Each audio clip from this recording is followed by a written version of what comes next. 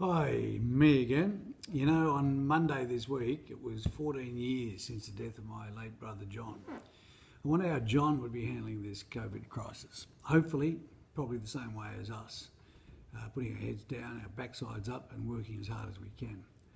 This week has probably been my most difficult week, and the reason for that is that we actually started cutting down hours of some of our staff. Not all of our staff, but some of our staff. And cutting down hours means cutting down wages, and out here in the southwest that is obviously a problem for many. There are people that have mortgages, they're single mothers that are looking after themselves with only one income, and it's extremely difficult. One of the hardest weeks of my career. Overall though, I've got to say that it's been accepted widely, although not universally, by our staff. Nevertheless, it's all going in the right direction for the right reasons. During the week, I had the privilege of sitting in on a meeting with the Premier, and we were talking about COVID and how it impacts the regions. And some questions were asked of the Premier. She acknowledges that not everything is being done perfectly, but they are making decisions on a day-to-day basis and doing their best, and some of the decisions are being reviewed on a regular basis because they may need to be changed.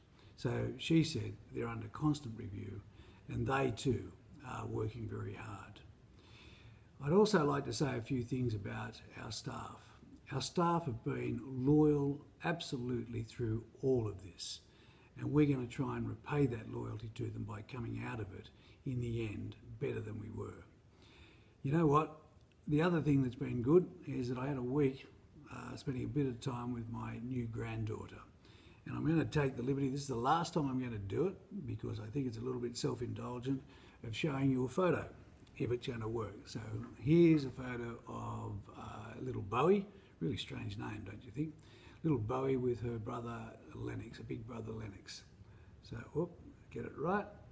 Well, I did say she's probably the most beautiful little girl in the world, and I hope all of you agree. That's it for me today. As usual, look after yourself. Stick to the rules, even though we are easing. Look after yourself and look after those around you. See you again next week.